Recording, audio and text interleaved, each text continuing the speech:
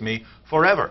And if you take off, if you decide to go off in another direction or become polytheist or do any of these things, and you're doing this in the land, you're committing injustice, you're disobeying the law that you agreed to keep, I'm going to bring you back. And I'm going to bring you back by sort of taking my hands off you from protection. I'm going to take my protection away from you. These other people that are all around you, these other groups that I protect you from, they're going to come in. And they're going to do all kinds of bad things to you. Exactly. And then you're going to call out to me, and you're going to return to me, and you're going to say, why did we ever leave you? So think about this. Even in this case, the purpose of God allowing these groups to come in and punish the Israelites is for their good. It's to bring them back to God.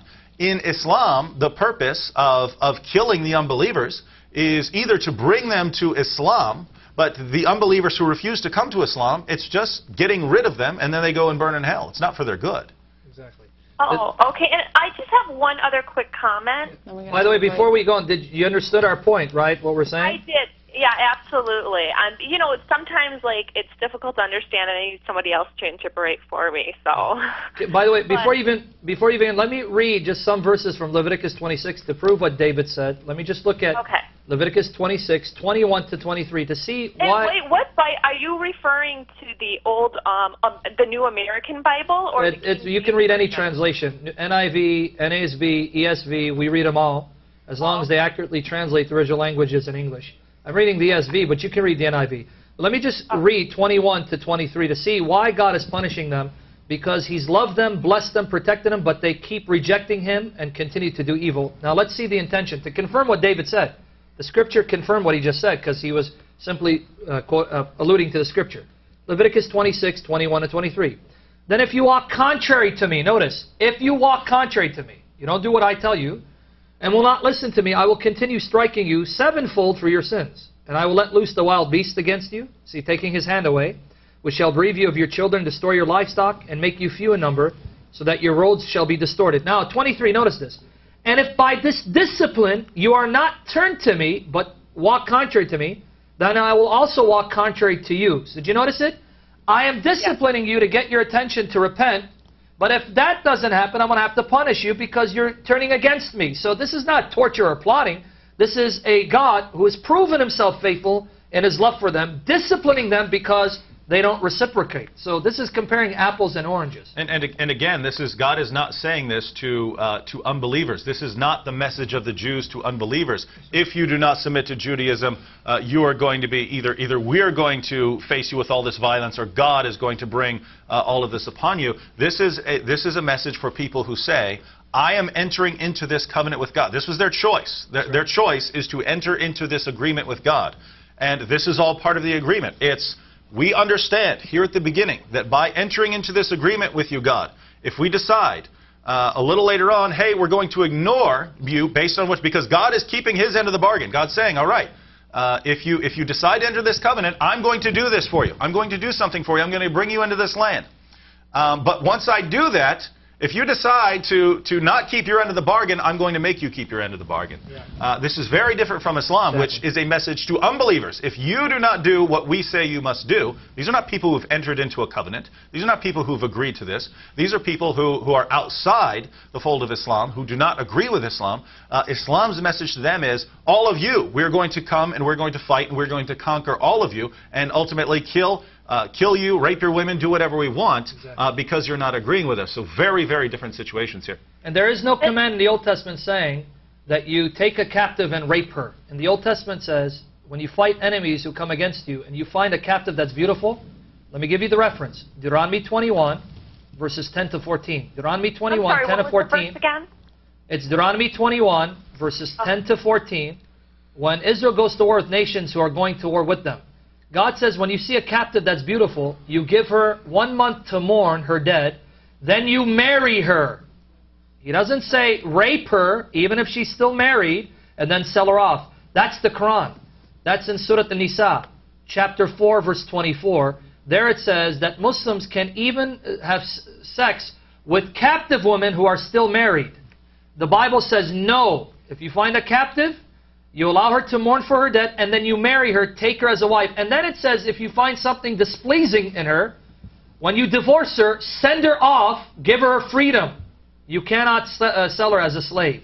That's Deuteronomy 21, 10 to 14. So when you're comparing the Quran with the Old Testament, it's comparing apples and oranges. But go to your next point if you Well, do we have to take a break? Yeah, this is what we'll have to do. We have to take a break. Don't leave. We have to take a break. Stay on hold with us. We have about 20 minutes left on the show. So for those of you trying to get through to the show and you can't, make sure that you stay tuned tonight at 10:30 with Pastor Joseph, Sam, and David. Again, tonight's topic, Scripture Twisting 101, Part 2. We'll take a break. We'll be right back.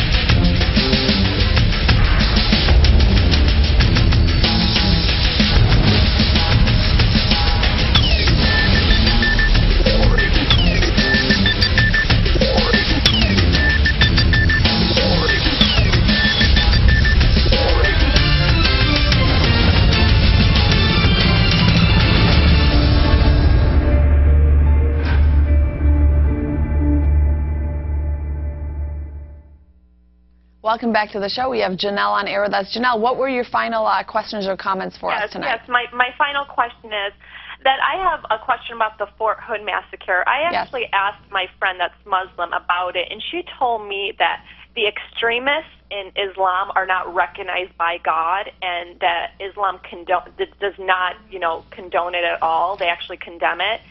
And she told me that, towards the end of the world, that there's going to be a lot of extremists in Islam that do bad things, but they don't go to heaven, and they're not recognized by God whatsoever, or by the religion itself.